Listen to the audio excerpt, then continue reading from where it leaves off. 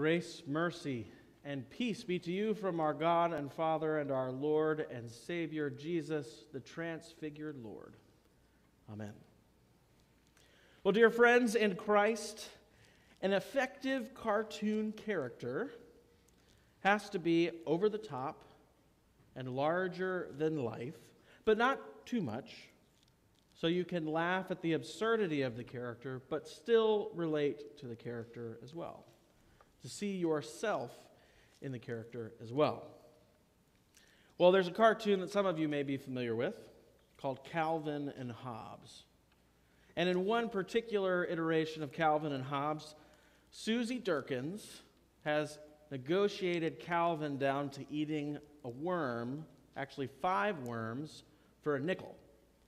So that's 1 penny per worm.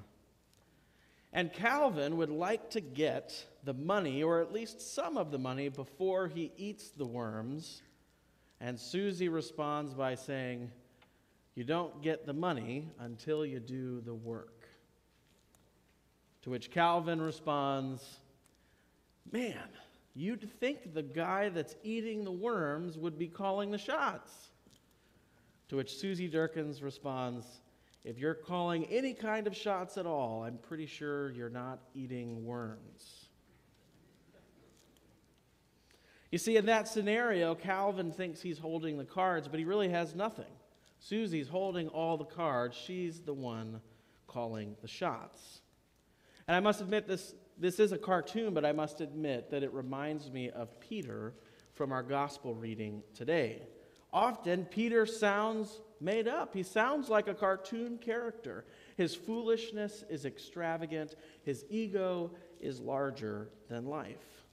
Peter even wants to call the shots when Jesus, in his glory, is right there. The Transfiguration reading in Luke 9 highlights Peter's folly, which is a fitting theme as we enter into the season of Lent, because, as I said, an effective cartoon character, while absurd, is relatable. And we can certainly see ourselves in Peter. Well, the context of Luke chapter 9 is quite interesting because it represents a pretty major turn in the book of Luke. And so before we get to the Transfiguration, we see all of this exciting stuff happening in Luke chapter 9. And the disciples are excited because they've been following Jesus. And remember, in Luke, Jesus is the prophet who's the teacher and the healer, which everybody likes, and then the prophet who's rejected, which nobody wants to hear about. And we're nearing the end of the part where Jesus is the prophet of teaching and healing that everyone likes, and soon he's going to be the rejected one. And the disciples start out the chapter 9 being sent by Jesus to minister to the surrounding towns. They're preaching and teaching the same message that Jesus is, and they just got back and they're all excited and they're telling Jesus about how it went. They were casting out demons in his name. They were preaching with authority. It was exciting. And then we get to the beginning of this shift. And Jesus starts to say, well, if you're going to follow me, you must deny yourself, pick up your cross, and follow me. If you are going to seek to keep your life, then you will lose it. But the person who loses their life in me will find it. And you can imagine, without the rest of the story, the disciples are hearing that and probably don't quite understand what Jesus is talking about. And then we get to our gospel reading today, Transfiguration. And we can see that the disciples, and especially Peter, they don't really know what's happening. So we get to Transfiguration. They go up on the mountain to pray. Jesus is praying, and while he is praying, he is transformed. His face is altered. His clothes become white as snow. He's in his glory. And 2 men join him, Moses and Elijah. Now, one of the incredible things in this text, which we're not going to get into too much today, is that while that's happening, Peter, James, and John are asleep. Which often I don't think we imagine that in the picture of the Transfiguration.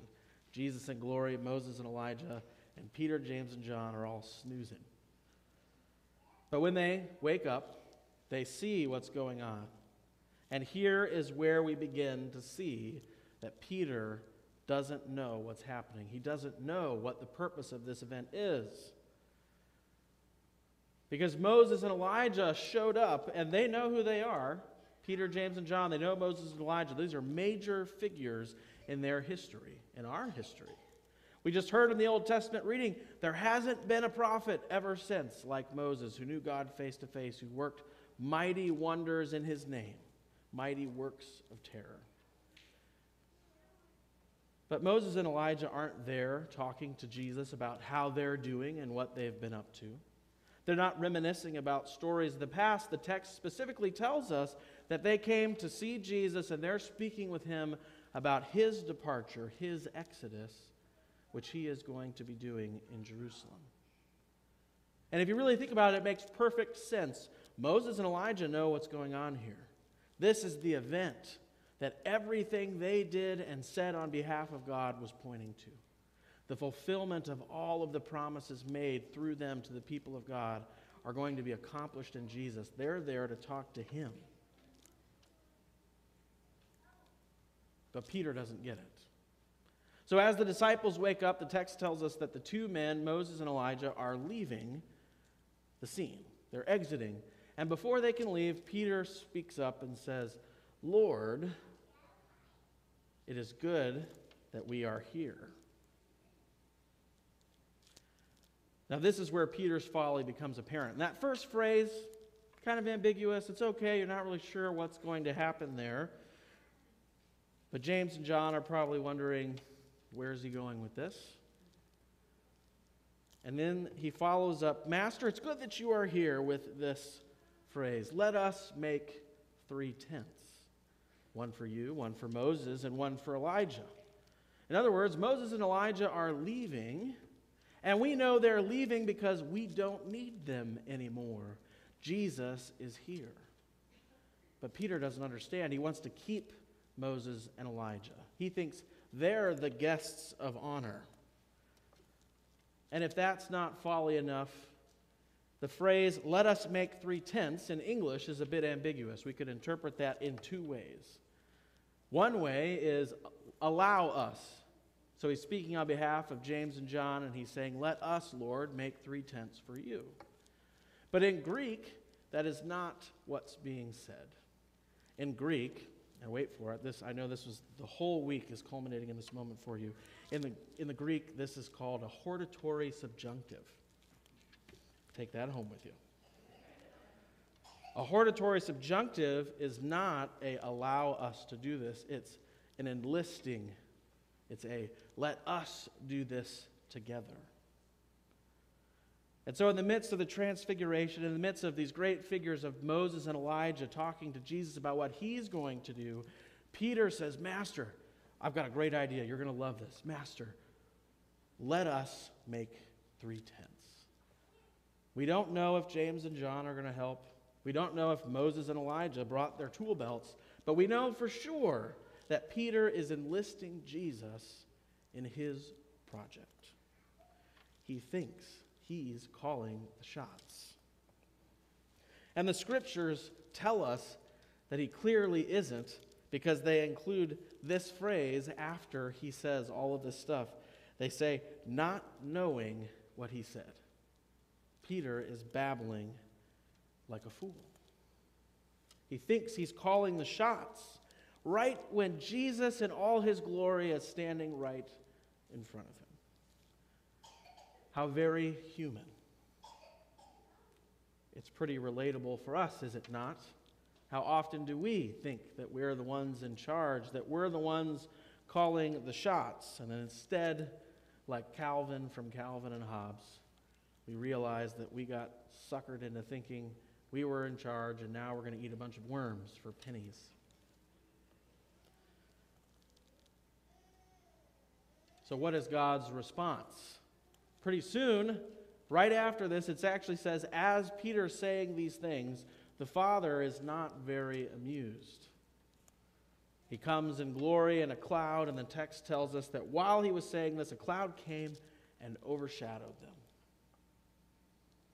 And they're afraid this is something like the naked glory and presence of God, because that's exactly what it is. And at this moment in time, James and John are probably thinking, I wish Peter wouldn't talk so much. If the altered face of Jesus, the shining clothes, the glory of Jesus, Moses, and Elijah isn't enough, God the Father himself appears and speaks, and he says this to Peter. And he's addressing Peter, and through Peter, us, for those who are trying to think that they're in charge, that they're the ones calling the shots. And he says, "This is my Son. I have chosen him. Listen to him. He is the Master. He is the Lord. He is the one who's calling the shots."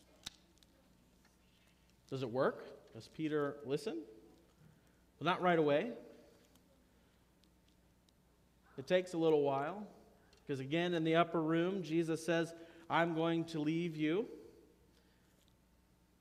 and you're going to fall away from me. And Peter's response to that is, I will not leave you, even if everyone else does, Lord. I'll never deny you. He has no idea that there's going to be 3 crows of the rooster.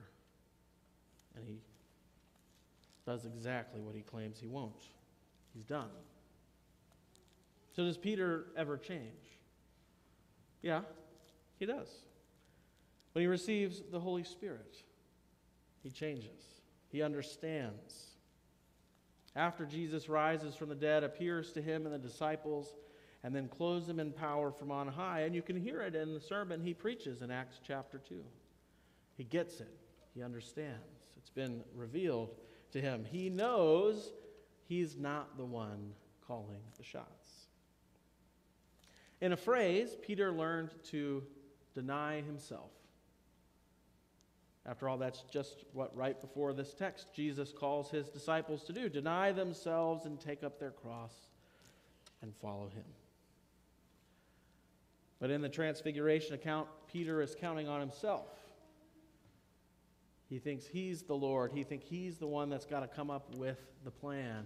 And he even tries to enlist Jesus in it. If Jesus is the one calling the shots, the one who is Lord, how does Jesus do Lord? How does he call the shots? He lets everything go for you and me.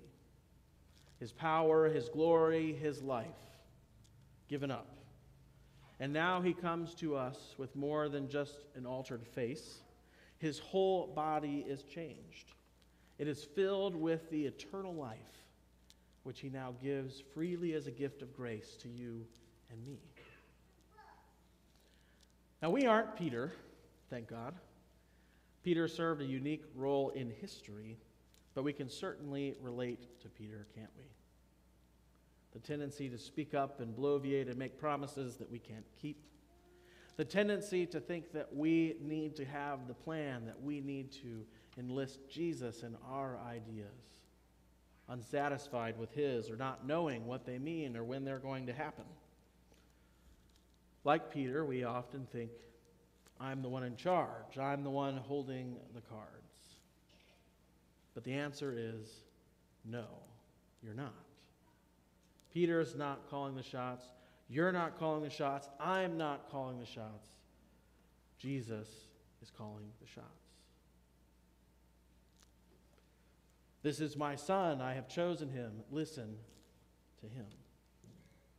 So, dear friends in Christ, I have a challenge for you in the season of Lent, which begins next week. I have a suggestion for something that you can give up.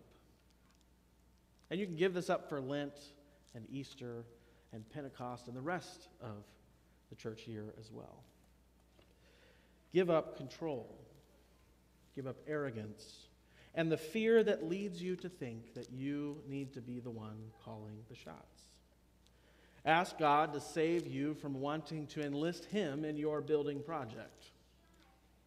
Ask God to save you from thinking that my vision of success has anything to do with what God has in store.